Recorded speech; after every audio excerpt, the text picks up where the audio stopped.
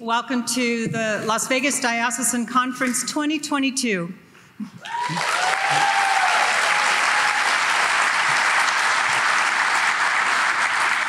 It's my honor and my pleasure to welcome our Bishop George Leo Thomas to officially open our conference. So Bishop, if you would please come forward.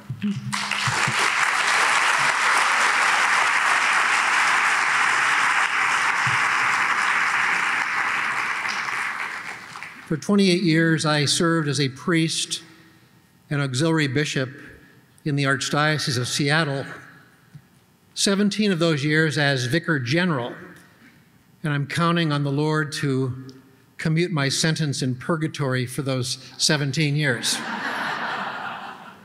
It was during that time that I spent an unforgettable evening with one of the greatest religious figures in modern times. I'm speaking of the late Cardinal Francis Nguyen Van Thuan, the former Archbishop of Saigon, who was raised to the rank of Venerable on May 4th of 2017 by the Holy Father, Pope Francis. Archbishop Van Thuan was visiting his niece and her family in Seattle, but he agreed also to speak to the thousands and thousands of Vietnamese Catholics, many of whom were refugees, living and laboring in the Archdiocese of Seattle. During our dinner together, the Archbishop shared agonizing details about his life story, details that are etched in my mind and remain in my prayer. It was just 8 years after he was ordained as a bishop. He was arrested by Viet Cong officials and charged as a conspirator against a brutal communist regime. He was held without trial as a prisoner of war. 13 years, 9 of those in solitary confinement. That night it was clear to me that I was in the presence of a saint, a man small in stature, but clearly a giant in the church. His words revealed that he was willing to pay any price, even the ultimate price, for the sake of Christ and for the people he loved so deeply.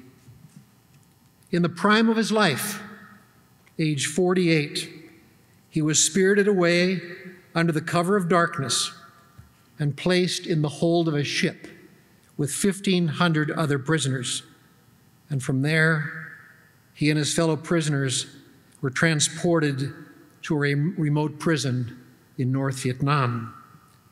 That night, in the hold of the ship, he renewed his commitment to God, and he prayed these words, and I quote, "I will trust you, Lord, knowing you will send someone else to do the work in my diocese, perhaps another even more capable than I. The prison will become my cathedral. These are now the people you have given me to care for, and this will be my mission, to ensure your presence among them, my despairing and miserable brothers. It's your will I'm here, and I accept that will, O Lord." From that night forward, the Archbishop said a deep sense of peace filled his heart, a peace that remained with him for the duration of his confinement. That night at table, I asked him, "Archbishop, were you able to celebrate Mass while you were in prison?" His answer, "Yes, but not without peril." During those years, his family sent him small quantities of wine, ostensibly medicine to ease his stomach pain. But this so-called medicine was sacramental wine, which he held in the palm of his hand as a chalice. Also, the tiny hosts were smuggled in month after month by a friendly guard, concealed in an empty flashlight. It was in the presence of the Blessed Sacrament that miracles began to take place before their eyes. Fellow prisoners, some of whom already Catholic, took turns at night to adore the Lord in the Blessed Sacrament. But also Buddhists and non-Christians were converted to the faith by the example of this bishop and believing prisoners. Many of the guards who held him captive were also converted, so much so that the prison administration began to rotate out those guards on a regular basis. Archbishop tearfully described the conversion of one particularly brutal guard, a consummate communist, who after his conversion would arrive at work singing the Veni Creator Spiritu. He told us, through the power of the Lord, present in the Blessed Sacrament, the darkness of the prison became bathed in light, and the fragile seeds of faith quietly germinated and bore fruit before their eyes. Deprived of freedom, he said, and living in poverty, I was at peace. It was precisely there, in the face of darkness and desolation, that the ministry of the Eucharistic Jesus took on its fullest meaning. In the midst of hopelessness, souls were saved because, in the words of Cardinal Nguyen Van Thuan, the love of Jesus is simply irresistible. At our November meeting, the Conference of Bishops voted on and approved a national Eucharistic revival with the ultimate purpose of renewing and transforming the Church by renewing our relationship with Jesus Christ in the most holy sacrament of the altar. I believe with all my heart that as we come to grasp the beauty of Christ's real presence in the Eucharist, our own lives and the lives of our people will be transformed because the love of Christ is so irresistible. As I have given this Eucharistic revival considerable thought and prayer, I now envision 5 hopes for the Diocese of Las Vegas. 5 goals that I hope we can reach together as we intentionally claim and reclaim and proclaim the beauty and the power of the Church's most priceless treasure. The first, that you and I will do all in our power to ensure that the Eucharist is indeed the source and summit of all we are and do, the wellspring of our respective apostolates, the heartbeat of our individual lives, and the lifeblood of the diocese and our parish communities. In 2018, during my installation at the shrine, I said, "We are a Eucharistic people." How did the disciples on the road to Emmaus come to know Jesus? But through the breaking of the bread. Therefore, in the Diocese of Las Vegas, I beg you that all we are and all we do must begin at the altar and return there in prayerful thanksgiving and praise. The first goal is intended to make our ministry and indeed our very lives Christocentric by being Eucharistically centered. The second, in response to this revival, it's my hope that our teaching and our preaching at every level will convey to our people that the Church's hallowed belief is simple and profound, that Jesus Christ is truly present, not merely in symbol, but in the Eucharist. He is present, body, blood, soul, and divinity. Not symbol, but truly present. The Eucharist, in the words of St. John Paul, is described as inestimabile donum, the Church's most priceless gift. It was in the 13th century, the angelic doctor Thomas Aquinas wrote a number of hymns at the prompting of the Pope to teach the lay faithful of the Lord's real presence in the Eucharist. He wrote powerful hymns, Adoro te devote, Latens Deitas, devoutly I adore you, O hidden deity. My whole heart submits to you, and in contemplating you, surrenders itself completely.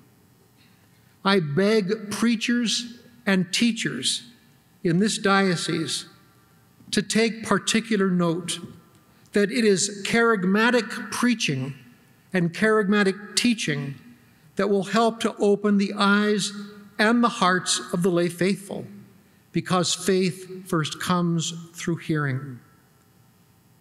The Eucharistic Lord ever present, Panis Angelicus, the bread of angels, the Lord of our lives, and the center of all we are and all we do. The third goal includes the whole community, but directs special attention on the ordained clergy. It is ars celebrandi.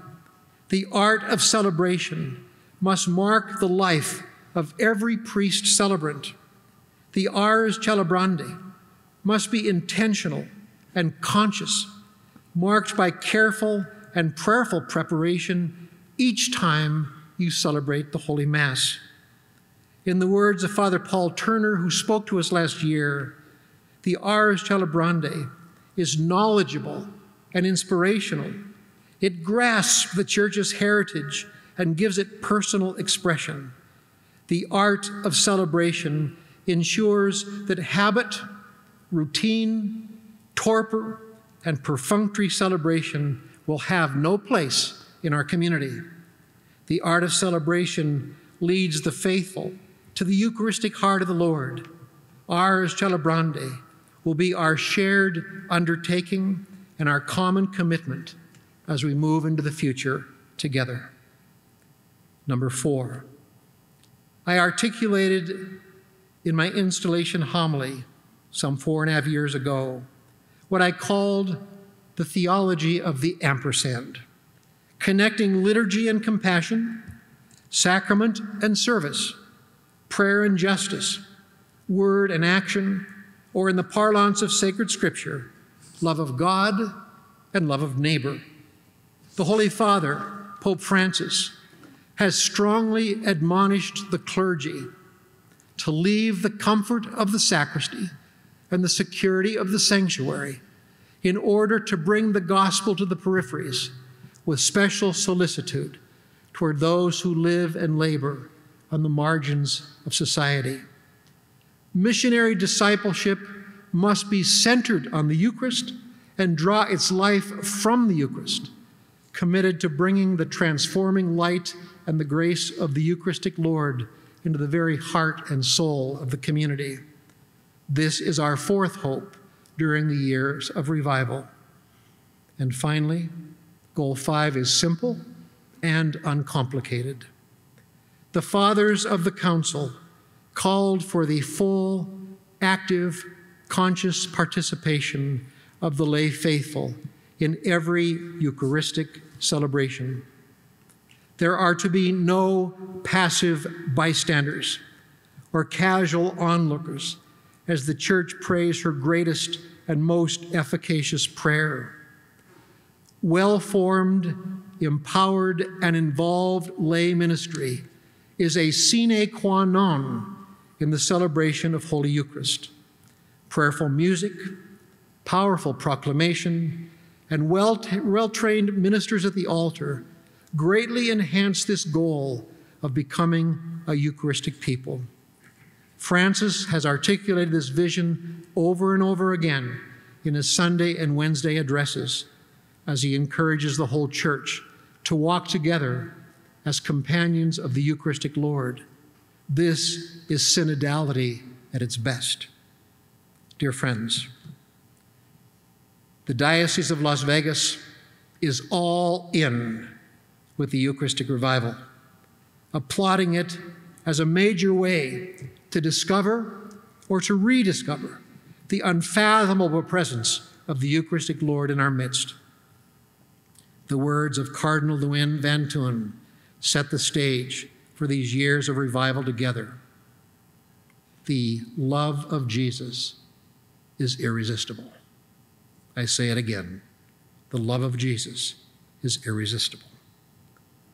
dear members of my diocesan family, let's take on these initiatives together.